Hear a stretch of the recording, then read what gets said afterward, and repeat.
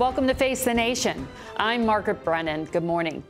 We've learned that the number of Americans who say things are going badly in this country, particularly with the economy, is at the highest rate it has been during the Biden presidency. 6 out of 10 Americans surveyed feel uneasy or worried about the state of the country. Today, we'll hear from key players in both parties, the head of Senate Republicans' campaign efforts, Florida Senator Rick Scott, and a top House Democrat, New York Congressman Hakeem Jeffries. Plus, we'll take an in-depth look at the state of the economy and talk with former Defense Secretary Robert Gates, who offers a little bit of optimism for us.